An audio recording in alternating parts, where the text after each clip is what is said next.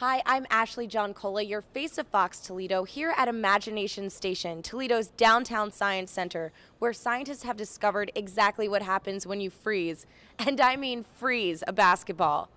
Thanks, Ashley. Here at the Imagination Station, we like to take science to the extreme. So we're going to figure out what happens when you place a basketball in liquid nitrogen.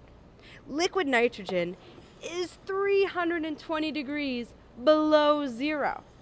So we'll submerge our basketball in the liquid nitrogen for, a couple minutes, and then we'll toss it over the balcony from a distance of 20 feet. What do you think will happen? All right, our ball's 320 degrees below zero. We're gonna drop it now. Ready? Count with me. 3, 2, 1.